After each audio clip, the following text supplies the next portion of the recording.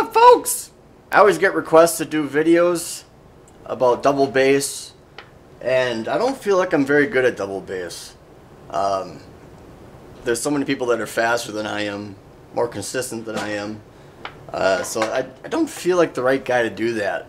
One thing I'd like to show you is, you know what, 12/8. I think that's what it's called. 4/4 is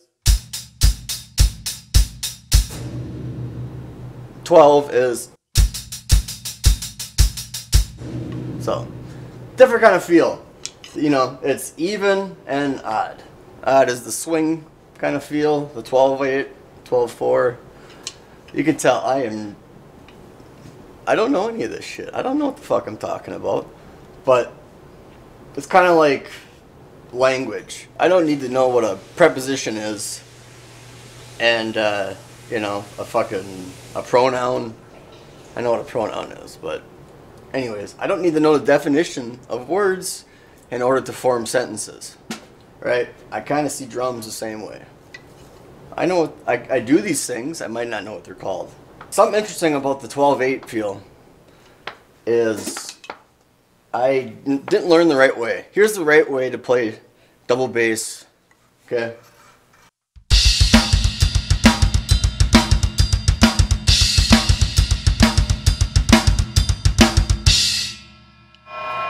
Okay, so everything is consistent. I'm going the whole time, and I'm meeting on the notes that I'm hitting. When I was growing up, what I used to do, because I still, it doesn't feel right. I kind of lose my balance. I don't have a full control of it. So what I would do is this.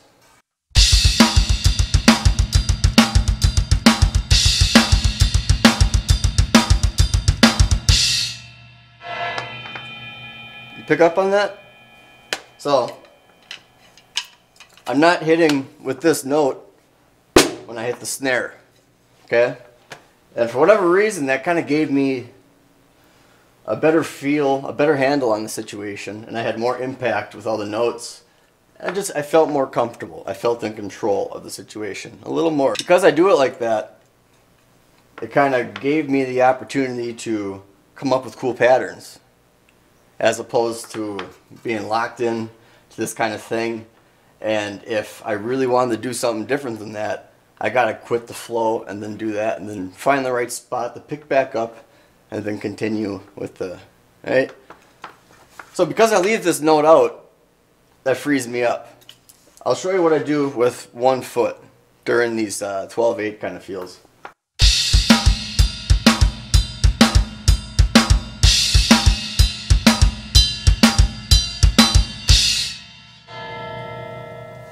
Both approaches always have this going on, but it became very easy for me to lock in with this and do that. Not so much with this on the snare, okay? So again.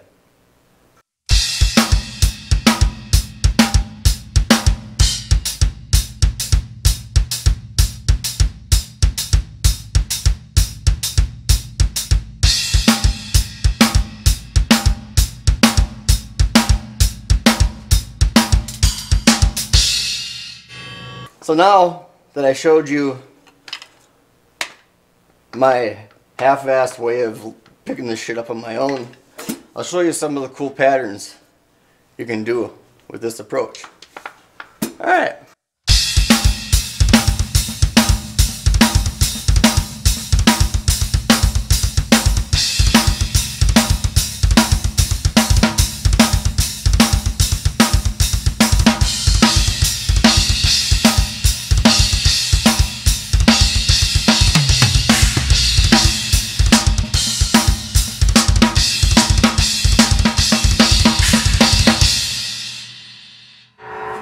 Alright, so the whole time I was playing there, I was just doing this.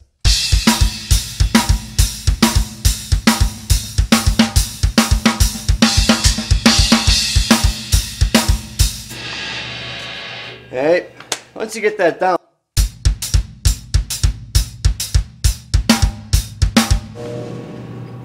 all that becomes actually pretty simple. So with double bass, I really don't think about this much. You gotta worry about your leading foot. Basically, without double bass, I found that to be the case. If you watch exercises, okay, you got a point.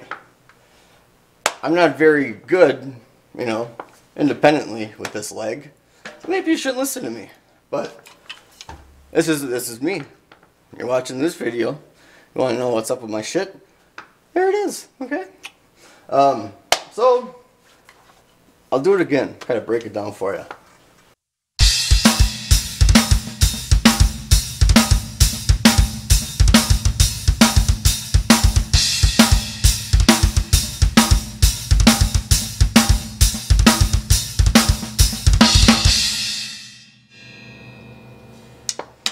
So all I'm doing is slipping a little note in there, right?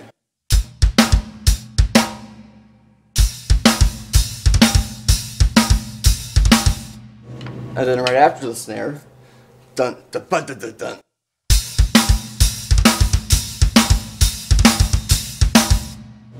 Here's a bunch of these little patterns.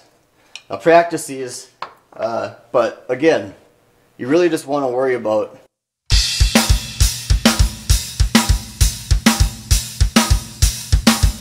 once you get that down, start throwing in this other foot. I guess first you do want to try to get the imitation version of the traditional way where you're continuous. You want to get that down first.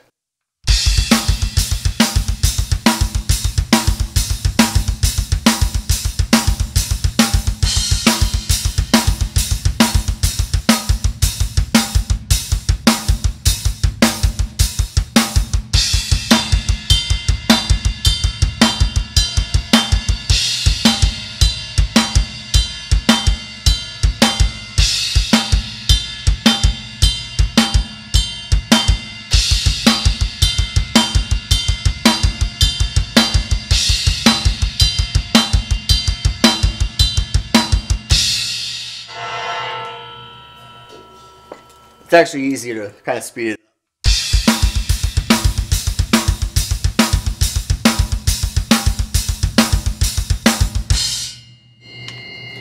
Okay, then you can start holding back, taking advantage of the one foot and throwing little shit in wherever feels more comfortable for you, and then start growing from there.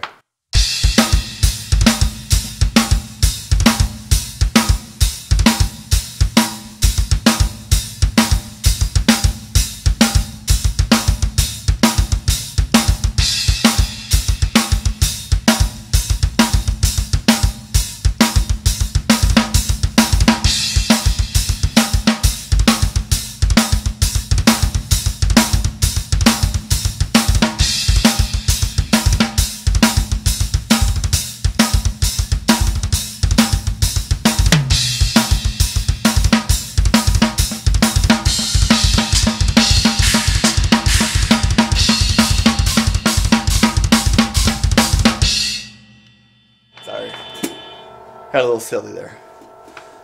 But once you get that, you can start doing a little more advanced patterns where you're not really sticking with this, but you can use these different kind of feels like this.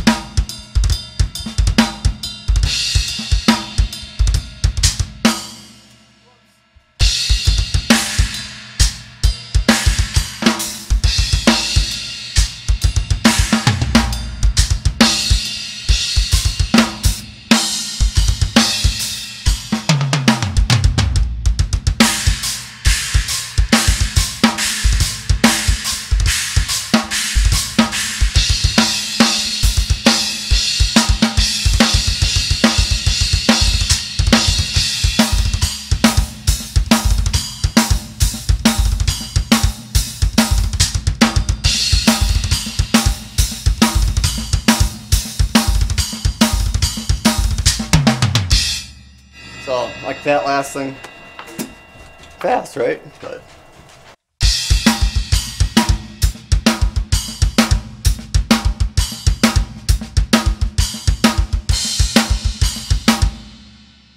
I was doing it with one foot.